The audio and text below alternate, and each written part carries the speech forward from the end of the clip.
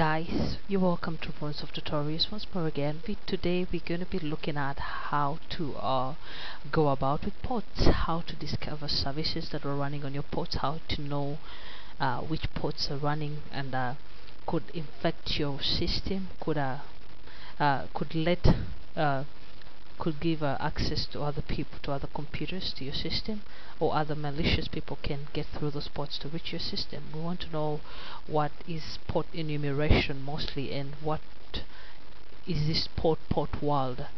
So first, I'm just going to be using Nmap.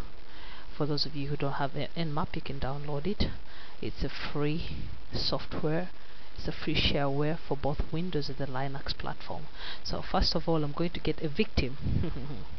So right here, I'm just using to give a disclaimer is that please, all this is used for education purposes. If you use it illegally, you'll be penalized for it. Having known that, let's go ahead with my 168.1.2/runsoft bang. I've fallen to my side. Then I think I have a very wonderful client right here. Remember, this is used for education purposes.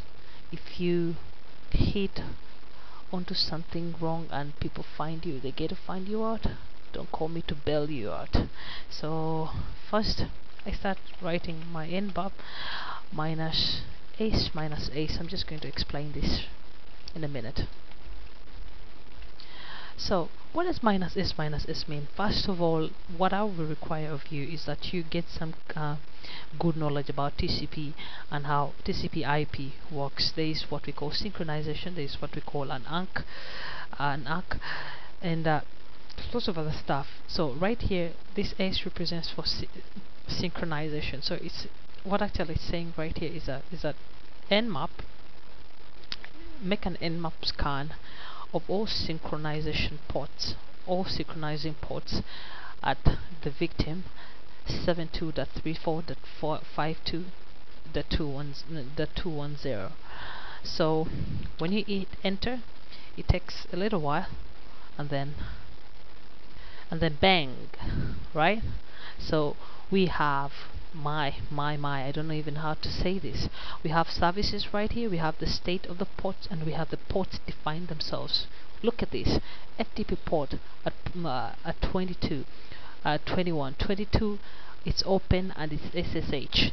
We have SMTP at 25, we have RSFTP at 26. All of these ports are open. Look at our SMTPs, it's also open. MySQL is also open. So we see that this system can be easily compromised, because all of these ports can be reversed, and we can get a reverse connection through them, or we could just find some vulnerabilities that are lying inside the ports. So what we have made is just a scene scan. So what most people have wondered much about Nmap is that Nmap has different ways to deal with ports and getting information, because there are some ports that can even give you information about the system. So if we had to go just right here and just type in the exact thing that we type in quite a similar thing, but it could give us amazing results that will blow us up, and it opens up a lot of possibilities and a lot of information for us. Let's just modify the very first scan that we did. So instead of a scene scan, I'm just going to say, please can you search, right? Can you search all service as in all services available on that system?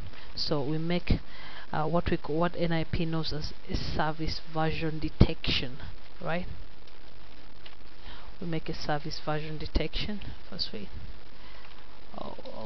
This has to be lowercase s, and then service detection, and then minus PO. This has to be in a uppercase minus PO. What minus PO says actually means is that don't ping, just make a scan, but don't ping, because when you ping it makes a lot of noise and intrusion detections can have problems with your traffic that you're generating. So minus PO just cancels out all kinds of pinging. So we enter, and then it takes a little while. Tap tap tap tap tap.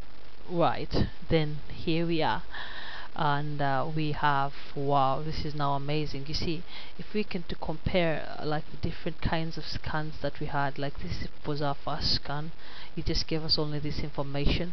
But now take a look at the second scan.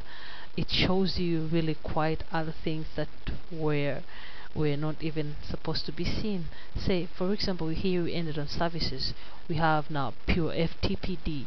We know the kind of version of the FTP. We can find out the exact exploit for that FTP. So we have SSH. We can find out the exact exploit for this service, and the seams. We can find out all of this. Look at this. This is a Linux SNMP multiplexer. We have Apache, it's running. We have MySQL, and this is the version. So we see that we have a lot of things that we can get hold of. And as we see here, it shows us that our host is actually running on Linux. Our host is powered by Linux. So if you are anyhow good with any Linux distro, or you have any Linux distro, like for example I have here Backtrack, I can get into my Backtrack and I find a way of how to manipulate with these different services.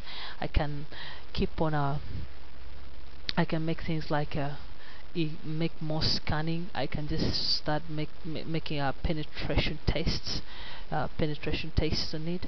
Like for example, I can use fast track, which is a very, very amazing thing, right? So there are lots of them. It will be another tutorial to show you how to do that, but it's kind of illegal. Come on. So guys, I hope you really enjoyed and liked this tutorial. If you really wish for more tutorials, please subscribe, rate and comment on my tutorials. Thanks a lot.